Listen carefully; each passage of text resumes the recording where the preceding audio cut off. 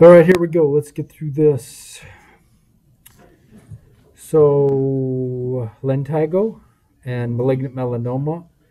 You've probably heard of one, malignant melanoma, which is not a good diagnosis. Have you heard of Lentigo? You've seen it. Your parents or your grandparents have it for sure. Old age spots, they're also called, or liver spots. Yeah, because they look the color of liver, I guess. So that's where we're going. It's week 4. Did I say that? Summer 2022. Interesting about malignant melanoma is so good at metastasizing. Sometimes it even metastasizes to the skin in an area, not even like this guy had melanoma on his hand, and it metastasized to his chest. So it can metastasize anywhere. It likes the brain, it likes the lungs. It's a nasty, nasty disease. If you catch it early, it's not that worrisome. If you catch it late, it's almost always fatal. But let's start with Lentigo, the old age spots, liver spots, solar Lentigo, Lentigo senialis, senile freckle, pronounced Lentigo. Super common in old people. The plural of Lentigo lesions is lentiginous. Lentiginous, like, oh, Grandpa has lentiginous on his arm. That's multiple Lentigo lesions. There are several subclasses of this, which we're not going to get into. We're just going to talk about really the most common type of it. And it typically, the run-of-the-mill Lentigo lesion is a macule usually, which is less than 1 centimeter in size. You remember, it's a brown oval patch. Remember, macules are flat. They're not raised or elevated. On the face, it tends to be more patchy looking, bigger lesions, and they tend to be not so round as we will see. They're usually not variegated. What's that mean, variegated? It means they're not very colorful. They don't have multiple colors in them. Usually just like this one is not really variegated. It doesn't have different shades of color in it. They usually pop up in sun-exposed regions. They are not raised and crusty. If it's raised and crusty, it's not Lentigo. It's probably seborrheic keratosis, which I don't know if we'll get to that, but I got YouTube videos on that one. It's a very common lesion. That one's usually raised and crusty. These are not raised and crusty. On the face, as I said, they're not round looking. They can be more kind of scary looking. I mean, that kind of looks like cancer in a way.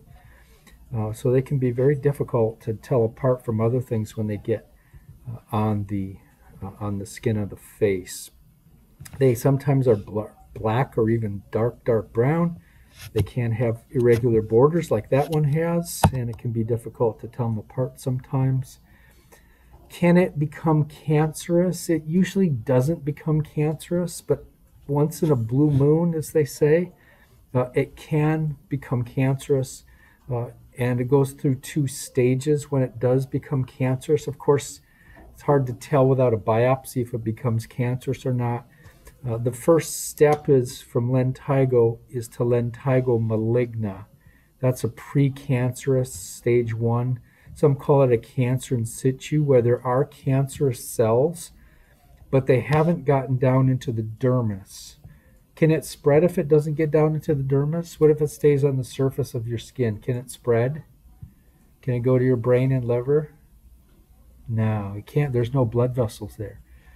So it can actually get very, very big, like this lady here, a Lentigo malignant lesion. Started out as a little tiny 5-millimeter lesion, and it got bigger and bigger and bigger. She got it biopsied, and it was Lentigo malignant. There are cancerous cells, but they're not spreading downward. They're spreading outward over the surface. That's called radial spread. Radial spread means the cancer is spreading across the surface and not going down into the dermis where the blood vessels are. Sometimes 5 to 25 years later, this could turn into cancer where it dives down into the dermis and subcutaneous layer and gets into the bloodstream. When it starts diving down, which you can really only tell by histology, It's called Lentigo malignant melanoma. So that's went down the pathway of Lentigo to Lentigo maligna, which is precancer, to Lentigo malignant melanoma, which is very, very dangerous. But it's on the face, and this is usually only on the face. It takes a long time to develop there. I'm much more worried about basal cell carcinoma and squamous cell carcinoma on the face. They tend to pop up in older people, as we said. Again, on the face, they can be very difficult to tell apart from something called melasma. We'll look at that one. That's called the mask of pregnancy. That looks exactly like a melasmic lesion. Seborrheic keratosis is called the great imitator. It's often crusty, but it can start out flat and look just like lentigo. And then superficial spreading malignant melanoma is also typically flat, and it can look just like this. So sometimes these four are very difficult to tell apart without biopsy.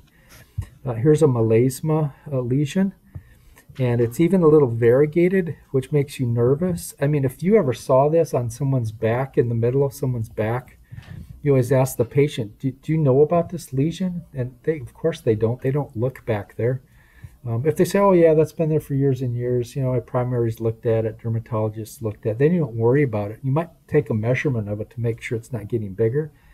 But you guys will run into when you'll see these on their back and they'll have no idea that they have this thing there.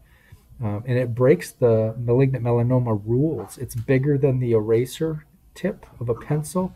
It's got different colors in it. It's darker here. It's a little irregular. The borders are a little regular. So you would refer this to a dermatologist, or you would tell the patient, you better go to a dermatologist. I can't guarantee you that's not cancer. It's probably not, but you never know. That one did turn out to be just melasma. Here's seborrheic keratosis. I mean, it looks pretty much the same. It's starting to get a little crusty here, but that turned out had to get it biopsied because it was growing. And it turned out to be seborrheic keratosis. Here's another lentigo lesion. That looks just like this one, almost. That's cancer. That's superficial spreading malignant melanoma. Very, very dangerous. And that one's lentigo. So even dermatologists have trouble with these things. And when they're in doubt, they just order a biopsy and they find out real quick what they are. They have special glasses that they can really look closely at this, and sometimes there's little clues of the difference between these. But for your purposes, I mean, this is really hard to tell apart. What are some risk factors for developing lentigo? Being Caucasian, being a white person, probably going to get these in old white people. I got a couple of these popping up on me. History of frequent sun exposure when you're younger. And yep, those are the big ones. White person, old, history of sun exposure when you were young. And that's classic lentigo or lentiginous lesions on the person's hands here. Typically brown, but not always. Sometimes they have a little red. When they get red, that kind of makes you a little nervous about squamous cell carcinoma. Tends to be red, but squamous cell carcinoma usually has a yellow crust on top of it, because usually lentigo is brown. But those are just multiple lentiginous. Okay, some more classic one. There's the classic presentation. Grandma, grandpa's probably got some of these on their hand where got hit by the sun for many years, on top of the head. Run-of-the-mill lentiginous. This one turned out to be lentigo maligna. It's big. It's 12 millimeters in size. It is variegated. It's got different colors. It's almost back to the normal skin color here. So anytime you see that, that should trigger a dermatological referral just to protect that license of yours. Make sure that's in your patient's records. I would have them sign it so they can't come back 5 years down the road and try to sue you because you missed this type of a lesion. What about freckles? Lentigo versus freckles. Kind of the bottom line, lentigo is usually old people, freckles is usually young people, usually kids and teens. But there are some other differences. When you go out in the sun, lentigo lesions don't change color. They're always the same color. Grandpa's Lesions on the hand are always brown, no matter what time of year it is. Little Johnny's little freckles on his face, when he goes out in the sun, they become black. And then in the wintertime, they become very light. So that's a big difference between the two. By the way, the word for freckles in dermatology land is ephilides. Ephilides is freckles. Make sure you add that to your vocabulary list. So ephilides are quickly darkened by sun exposure. Lentigo, old people. Ephilides in young people. There's run-of-the-mill ephilides on a very young person, and there's grandpa. The same color. He's been burned by the sun. He doesn't wear sunblock. Been burned, but they're not black. They're still the same color. They don't change color. What about kind of getting a little deeper into lentigo lesions? What are they from? They're from a localized region of too many melanocytes. So if you do a histological sample of grandpa here, if you sample this area and then sample the lentiginous or the lentigo lesion, there'll be way too many melanocytes in this area and not as many over here. So it's a collection of melanocytes. And we know what melanocytes do. They inject skin cells with melanin. And the more they inject, or the more they are, the more skin cells get injected, and the darker your skin gets in that area. Okay, ephilides or freckles, they are from hyperactive melanocytes. So the group of them, why the neighbors don't get hyperactive and the little round focus of them get hyperactive, we don't understand that. But when the group of them get hit who are sensitive to UV radiation, they go crazy and they overproduce melanin. There's not too many of them. There's the same number of melanocytes in a freckle lesion. That lesion, the ones in the lesion are just hyperactive ones. And why they cluster together, we don't know the answer to that. Lentigo, there's just too many of them in the lesion. Okay. When to biopsy, and we'll look at this, I think, at the end of this lecture, the ABCD rules for melanoma. But when to refer out, anytime there is a change of growth in the lesion. That's why it's a good idea to measure that lesion if it's big on their back, even if they say, oh, that's been around forever. And if you watch that thing grow before your eyes, it's probably cancer. So rapid growth is the #1 trigger for a dermatological appointment. If it has irregular borders, if it's variegated, different colors within it, if it starts becoming raised up, especially if it's nodule appearance, if that indicates fast-growing cells, if it starts to lift off the skin, those are all bad things. How do you treat these lentigo lesions? They're pretty tough to treat. The main type of treatment, we'll use this in other skin conditions, is called retinoids, like tretinoid cream, retinoic acid is AKA, or tazotime cream. These are all of the class of retinoids. There are some laser therapies which work good for lentigo lesions on the hands. There's some other treatments. There's chemical peels. This trichloroacetic acid sometimes works pretty good. Here's a patient who had those done, and it lightened the lesion a little bit, but they're pretty tough to completely get rid of these things. That's also called a chemical peel. Cryotherapy is hit or miss. It's just like looks like a pen kind of, and they freeze the lesion. Sometimes it works good. White people with fair skin, it seems to work pretty good. People with a little more color, you have to be careful because it can make the lesion worse, make it even more pigmented or hypopigmented. It could turn into a white spot as it kills off all the melanocytes in the area. So that one's a little shaky. All right, malignant melanoma. We'll start part 1 of this today. We'll do part 2 next week. AKAs, sometimes it's just called melanoma, sometimes MM. It shouldn't be called superficial spreading, SSM. That's a subtype of melanoma. And lentigo malignant melanoma is a subtype of malignant melanoma. So they're just going to call it malignant melanoma or melanoma on the boards. And what is it?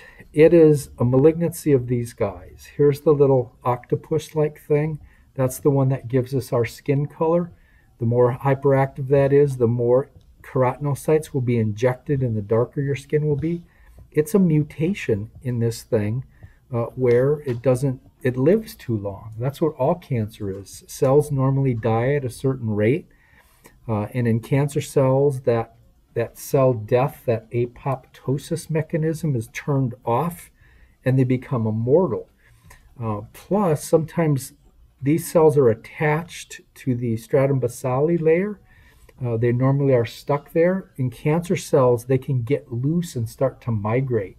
They can migrate away from the basement membrane. That's not a normal activity for a cell, but cancer cells can migrate. And these guys really can migrate when they become mutated. And the first word that comes in your head when you hear malignant melanoma, think metastasis. This thing can metastasize super easy. It almost seeks out the blood vessels and the lymph vessels. It can detach from its resting spot and move right into the dermis and get into the microcirculation, and off it goes. Or get into the lymph capillary and off it goes. It's not terribly destructive. When we look at basal cell carcinoma, I think B for bad, that will rip a hole in your face. But it doesn't, it's incredibly destructive, but it doesn't metastasize very much. It doesn't often kill people, but it can invade the brain. It can go right through the cheek and through the bone and get into the brain. It has an amazing ability to destroy tissue. That's not true for melanoma. It's not destructive. I can almost guarantee I ask you a question like that. So its ability to metastasize to other spots in the body is what's so dangerous about it. It also occurs in sun-exposed regions, but not always. Sometimes it can occur even inside the body, in the vaginal canal, in the mouth, even in the esophagus and the GI tract. That's rare, but it's possible. It can happen in the eye. It can even happen on the pia or arachnoid mater. There's been cases. It's not the normal, but it is possible. So it doesn't always it's not all to do with sun exposure. Some types are really, really aggressive. We'll look at the types next time. The most common type, which is superficial spreading malignant melanoma, it has a slower radial growth phase. And we said radial growth phase means the cancer spreads across the skin, the surface of the skin, and doesn't dig down really quick. The bad ones, called nodular melanoma, there's almost no radial growth phase. When it's born, it just goes straight down and gets into the blood vessels. People can be dead within 4 to 6 months from nodular melanoma showing up, which is not a good thing. Luckily, that's not the most common. Superficial spreading. That's superficial spreading right there. That's the most common type, and it usually gives you enough time at least to get to the dermatologist. That's everything I just said. The second most common type, that's nodular, has very short radial growth phase, goes straight down. And we'll look at that more next week. Everything I said there. Very dangerous, nodular malignant melanoma. We got to go a little deeper. So what goes wrong with the melanocytes? I said they become mutated. What do you mean they become mutated? A little bit deeper into that. It's typically a mutation in these in the nucleus of the melanocytes, specifically in the genes that code for what are called proto-oncogenes, like the BRAF, the NRAS, and especially the KIT mutation. So these are genes that normally regulate the cell, and they regulate apoptosis. They tell the cell when to die. If the cell isn't dying, they'll destroy the cell. So they're kind of the cops of the cell, and they tell the cell, okay, you're living too long, it's time to die. Or, oh, you're detaching from the basement membrane, you're not supposed to do that, we're going to blow you up and kill you. So they keep cancer away, these pro-oncogenes. And if you get a mutation in any of these genes, they don't work, and there's no cop to say, uh-oh, the cell's drifting away from the stratum basale, uh-oh, it's heading for a blood vessel, blow up the cell. There's nobody to do that. Okay, so those are all oncogenes. Let's see, fun facts, epidemiology of malignant melanoma. It's fifth most common type of cancer in men. There's expected to be about 200,000 cases in 2002. And in the past decade, the number of invasive cases has increased by 31% in the last 10 years. We don't know why that is. We're really good at keeping statistics now. It's not a fluke. It's probably because of the ozone layer. There's, of course, you guys know the story with that. We have a shield of ozone that circles the Earth, and it absorbs all three types of UV radiation. It doesn't do as good a job with UVA, but it's very important from shielding us. And, of course, all these refrigerants and solvents and foams and aerosols. The big ones are the aerosols and the refrigerants, like that running all our air conditioners right now. That gets up and it binds to the ozone and destroys it, makes it ineffective at absorbing UV radiation. And so as the ozone layer starts to thin, there's nothing stopping this UVA radiation from hitting our skin and mutating melanocytes. That's the theory anyway. And it's a pretty good theory because I can't think of any other reason. Let's see. It's believed that the incidence will double in the next 15 years. So not a good thing. The current lifetime risk of getting this is about 1.5% chance in your lifetime that you'll get one. It's definitely on the rise. In 1935, and given maybe the statistics weren't so great back then, but 1935 the risk was 0.07%, and now it's 1.5%. So it's definitely getting worse. If it metastasizes, it's not good. This 5-year survival rate is horrible. It's only 10% with treatment. That's worse than pancreatic cancer and esophageal cancer and thyroid cancer. So you got to catch this. This is what killed Bob Marley. As we'll look at that, what type. He had some subungual malignant melanoma, which we'll look at later. If you catch it early, though, the survival rates, the 5-year survival is 93%. So that's really good. So you got to catch these early. You can't procrastinate. There's a nodule right there, 10 millimeter nodule with a red base. Very, very dangerous. That's malignant melanoma. That's the worst type to have right there. I know a student who had, your guys' age, who had one. First quarter I started teaching this class, and he's like, oh my God, got to get that checked. Oh, it's been there. No, get that checked. And it was malignant melanoma, nodular malignant melanoma. They took it off. These are really dangerous. Yep, white people. This is a white person, in case you don't know. That was a great. You guys seen that movie? That's a great movie. You haven't seen White Man Can't Jump? Oh God, that's a great movie. White people are at risk. What kind of white people? Even Australian, New Zealand people who are down by the equator, lots of sun, lots of UV radiation, are at the greatest risk. Median age of diagnosis is 57. Median age of death is 67. Now, that's not a good number right there. More risk factors. If grandpa and grandma or mom or dad or brother or sister, if somebody else has had melanoma, you have to be very careful. You're at risk for this. If you are Caucasian, but if you have red hair or blue or green eyes, you're at significantly more risk. Top of that, when you go to the beach and all your friends get a little bit tan over the summer and all you do is get red, you don't tan at all, you're at risk. You have to be careful for that. Let's see, do we have tanning beds in here? Tanning beds aren't good either. I threw this in here. It's a good one to know. Kind of a rare one, but xeroderma pigmentosa. It's rare, but it is another gene mutation where the mutated DNA doesn't have the ability to repair itself, and those affected are incredibly sensitive. They just walk outside like a day like this. They walk out to the railroad tracks and back, they get burned. So they really have a sensitivity to these things. And they get affinities. They get freckles like crazy just from going out in the sun a little bit, like this girl has. She has it right here.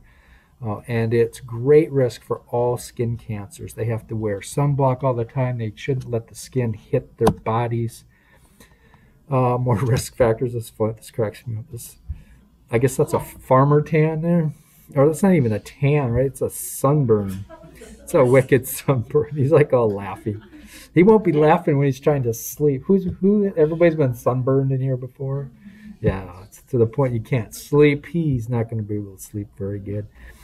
But yeah, risk factors are a history of in really bad sunburns, 4 or more, they say. So you don't want to get burned like this. That greatly increases tanning bed exposure. Even the new tanning beds, you should not be in those tanning beds in your teens and 20s, which is the time where everybody goes for those things. They can still increase your risk for cancer, no matter what the signs say. Having a lot of moles, if you have a lot of moles normally, you're at risk. Having a lot of freckles, you're more at risk. You have to be more careful. So lots of these moles are called acquired melanocytic nevi, are the most common types of moles. I think I have a YouTube on that. I don't think we'll get to that this quarter. But yeah, she's got 250 moles on her body. She's at significant risk for melanoma. One of the moles could turn cancerous, or she might get de novo. Malignant melanoma may pop up. She's got so many moles she doesn't even see it coming anymore because it kind of gets camouflaged in there. They probably popped up during childhood because they're acquired. You can be born with these. They're called congenital, but most of the time they pop up during childhood and during your teens.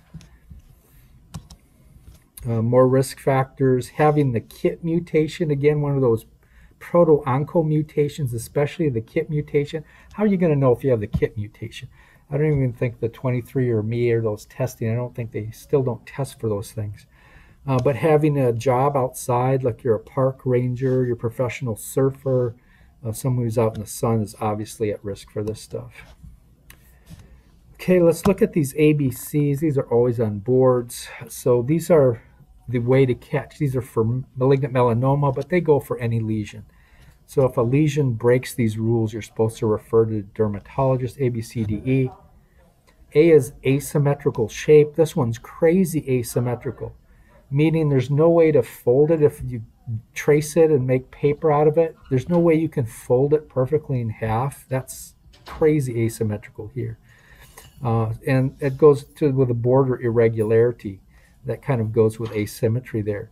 If it's variegated, you always worry. So it's dark in this here, and it's light red here, and it's brown, and it's almost black here. This is superficial spreading melanoma, and it almost has got a nodule starting. It's worrisome that this was the deadly, super deadly nodular melanoma. It turned out to be superficial spreading.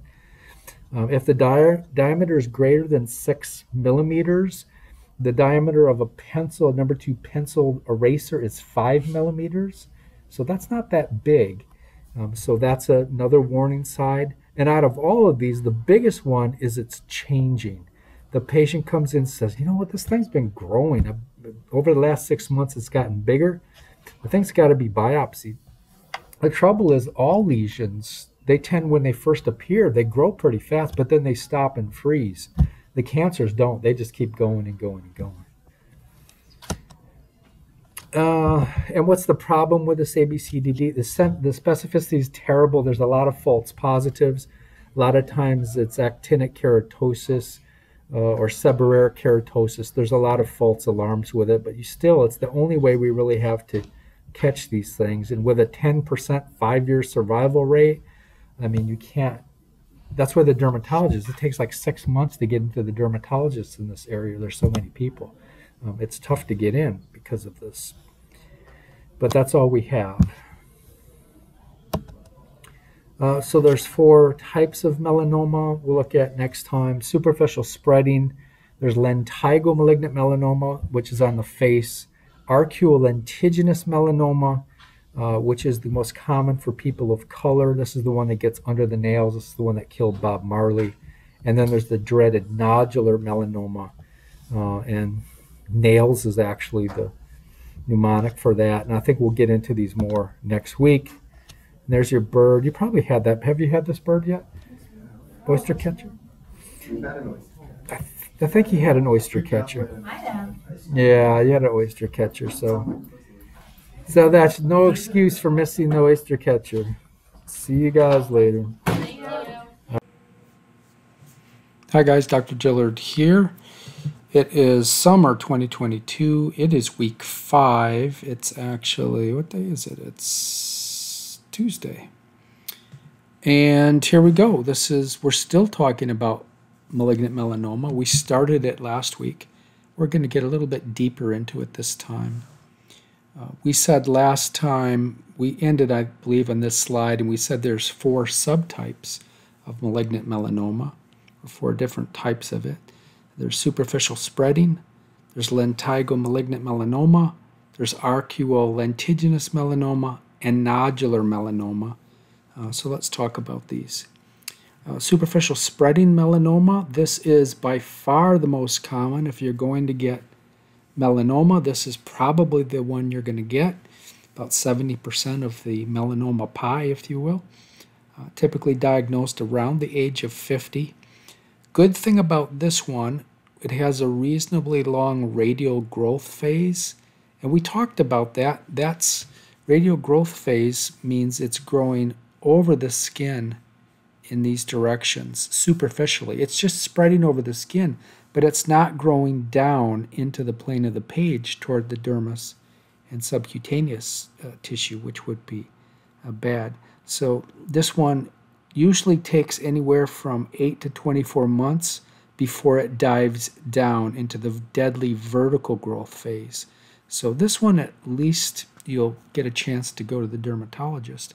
As I've said before, my beef here in the Bay Area, I've tried to get into several dermatologists, including Stanford, and it's usually 6 to 8 months to get in to see a dermatologist. Typically, it could start anywhere, but it usually will start on the trunk somewhere in a man, and in females it usually happens on their legs, but it can start from anywhere. Typically starts de novo. What's that mean, de novo? That means it starts brand new, it doesn't pop out of any other skin lesion. But it can occasionally start from a mole or some other type of lesion, so it's not always de novo. And when it's in its radial growth phase, it's still cancer, mind you. It's considered a cancer in situ, which hasn't went down vertically toward the dermis and subcutaneous tissue. If it stays superficially, can it metastasize? No, there's no way, because there's no blood vessels in the epidermis. The blood vessels start down in the kind of at the dermal epidermal junction. So it's fine. It's when it dives down that is where the trouble starts. So the treatment, if you catch a lesion in this in situ phase, that's really good. The prognosis is very, very good. Here's a dermoscopic view. So dermatologists have these giant microscope glasses they walk around with, and this is the view of lesions that they get, and you can really see the details. And this is definitely a cancerous type lesion. If you see anything like this, you always refer it out because it's variegated, right? There's dark color there. It's light here. It's almost going away here. It's got irregular borders. You can't fold it in half, right? It breaks the ABCs we talked about last week. It's bigger than the tip of a number 2 pencil eraser, so you would refer this thing out. After the radial growth phase is over and it does start growing down vertically, that can be very, very aggressive, and it can go very quick at that point. And the deeper it goes, the worse it gets. And it's almost like it seems to seek out the lymph capillaries we've talked about before and the regular capillaries and invade them and get into the bloodstream. It's really weird. Some cancers don't, like basal cell carcinoma, it doesn't do that.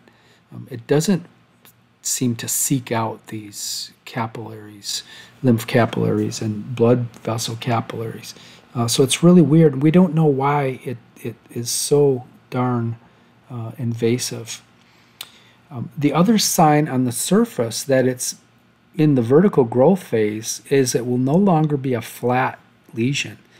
It's gotten lumpy, bumpy, and there's a big nodule right here. That's a sign that this is going downward into the dermis.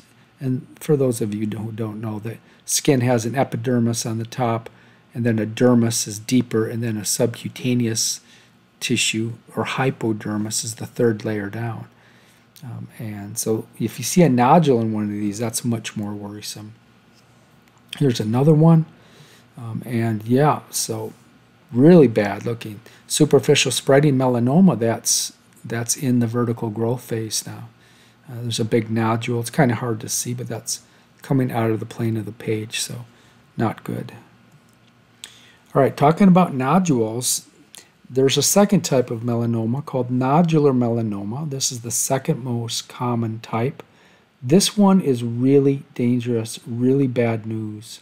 There's actually 4 subtypes of nodular melanoma, which is way beyond the scope of this lecture.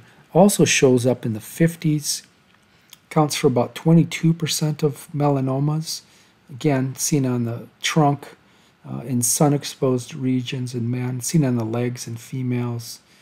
This one doesn't typically show up, and superficial spreading, they don't typically show up on the face. That's the Lentigo malignant melanoma, which, did we talk about that yet? I can't remember. But that's the one that shows up on the face. Just a side note here, occasionally superficial spreading melanoma can actually become the aggressive nodular melanoma, histologically speaking. Really, this guy waited way too long. Really poor prognosis. Huge, giant nodule right here, just full of cancer. Cancer's all over his body. It's a brain, his lungs, his liver. Just waited way too long. Similar story to Bob Marley. Yeah, nodular melanoma is so dangerous is because it basically has no radial growth phase. When the lesion pops up, it immediately goes downward into the dermis and subcutaneous tissue. Very dangerous situation. The nodules can be different colors. They can be blue, black, brown, pink, or red. Sometimes they can bleed and ulcerate, which is not good. Kind of look like basal cell carcinoma at that point. But the nodule is the key. There's a red one, and nodule. Yeah, this is nodular melanoma. Very dangerous. These ones almost always start de novo. They usually don't start from a mole or some other pre-existing problem. Again, very poor prognosis. You got to catch these ones early, or you're not going to make it. Lentigo malignant melanoma. So let's talk about that. We talked about lentigo the last lecture. So it's another subcategory of melanoma. It's the third most common type. So superficial spreading malignant melanoma was number 1. Nodular melanoma was number 2. And now we have lentigo malignant melanoma. This one's made in about 10% of patients. It's almost the key with lentigo malignant melanoma. It almost always shows up on the face, the head, or the neck. Very rare that this one is anywhere else. The risk of getting this one, unlike superficial spreading and nodular melanoma, this one is directly related to the number of sunburns that you've had when you're a kid. Not good to let your kids get sunburned.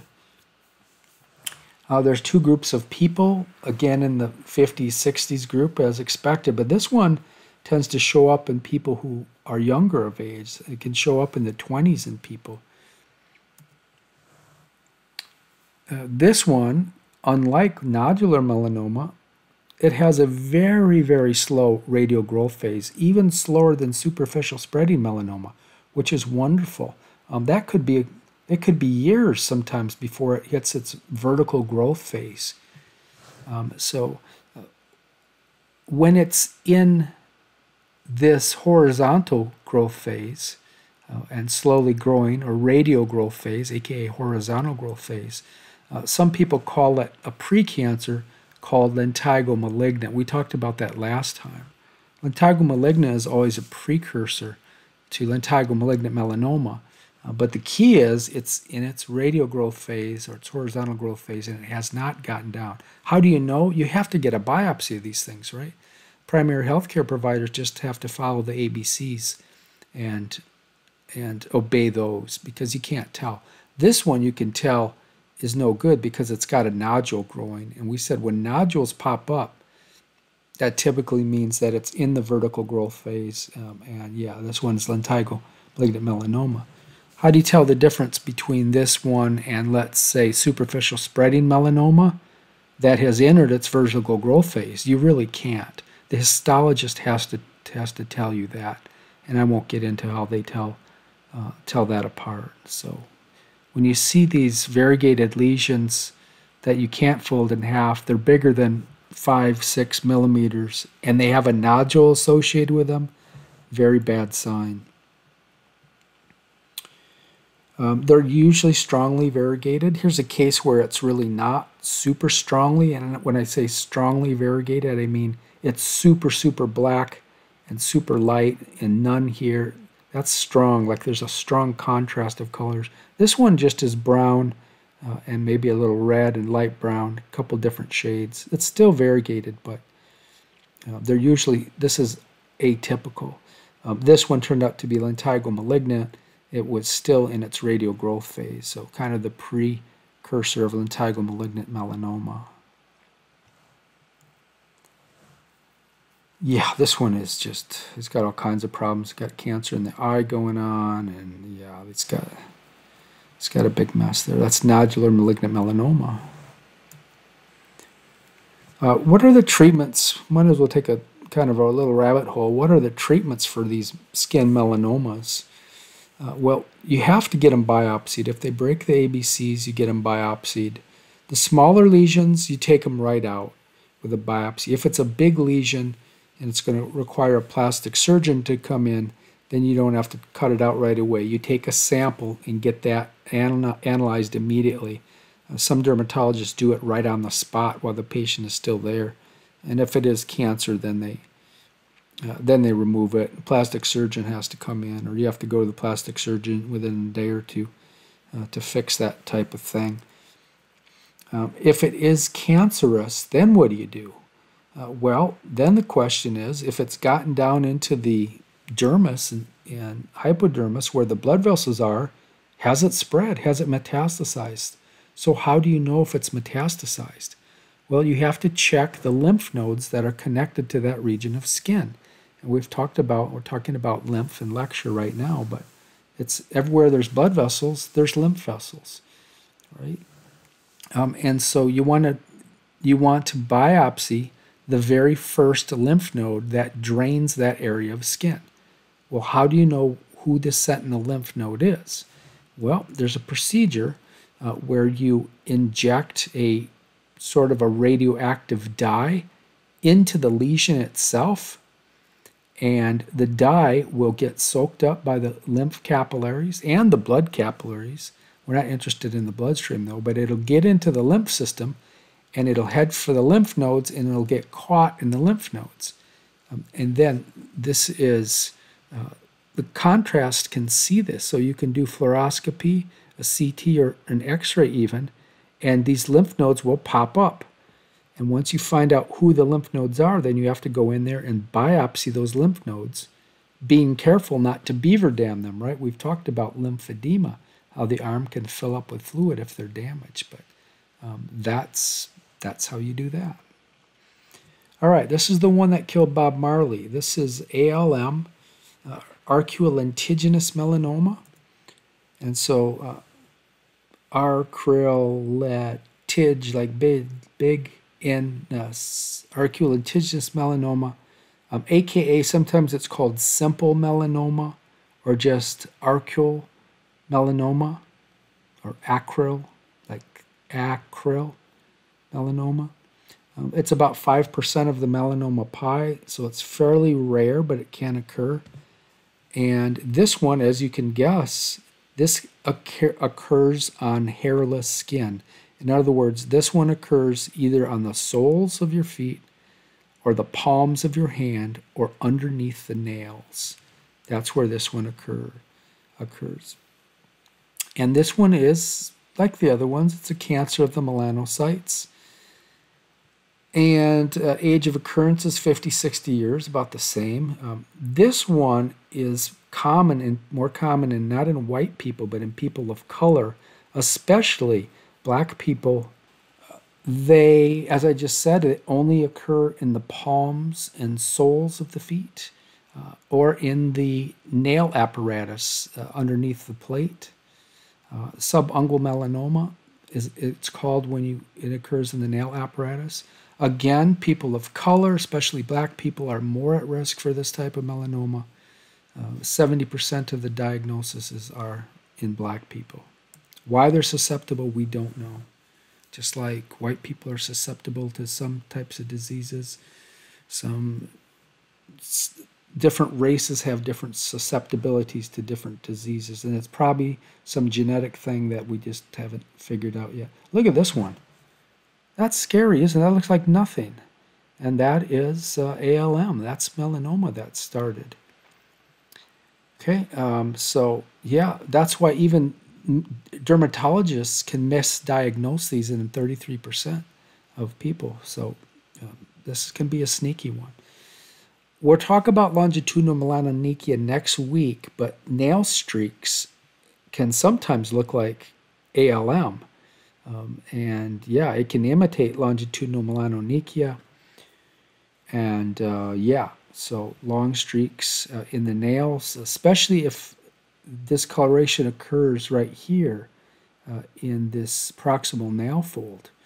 That's a really bad sign. That's called a Hutchinson sign, and we'll talk about that more next week. But that's the Bob Marley. He had a subungual melanoma, or he had an ALM in the first toe, and he was told, the story goes, he was told that that's cancer. You need to get that checked out. It looks cancerous, and he ignored it and went for non-traditional treatment, herbs, and things like that. And it went to his brain and lungs, and they flew him to Miami, and it was too late. So you can't mess around with this one. Now this one doesn't occur from run-of-the-mill melanocytes, but they're still melanocytes. Normally in the nail matrix here, they're called matrix melanocytes, and they're normally turned off.